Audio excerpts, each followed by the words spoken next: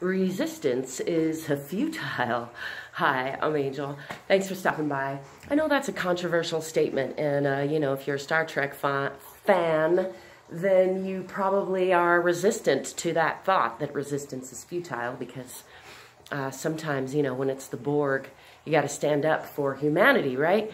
The thing is that resistance, in its true form, just makes stronger whatever you're resisting. So I think it's a subtle but important distinction to stand up for what you think is right, stand up for what you want, always, but don't waste any of your energy pushing against what you don't want, which is resistance, because all that does is give energy to the thing you don't want. By pushing against something, you're going to get pushed back, and not only that, you're going to spend a lot of energy pushing against it, even if it's not pushing back. Whereas, if you spend your energy focusing on what you want, on what you prefer, on what's good, then what you would be resistant to or what you don't prefer is just going to fall away, is going to lose energy at least.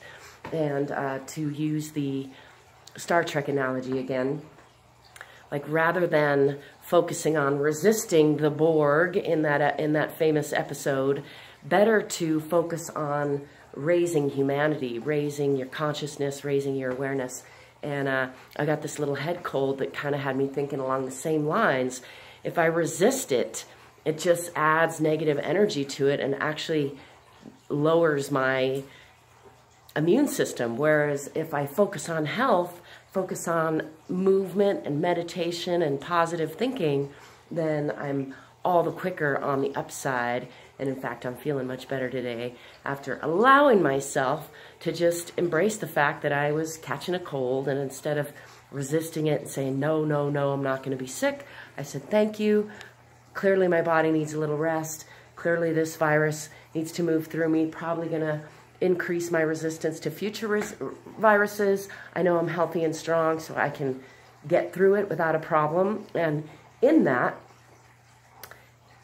I feel like I've moved through it much quicker than I would have had I resisted it, had I said, you know, oh no, and thought a bunch of negative thoughts about how I can't afford to be sick, how I don't want to be sick, I can't be sick.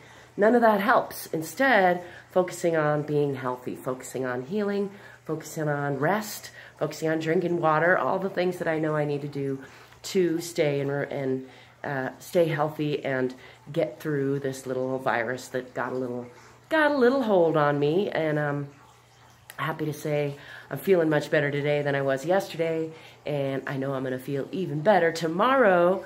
So yeah, just wanted to remind you that resistance is not the way to go. I'm not saying don't stand up for what you think is right.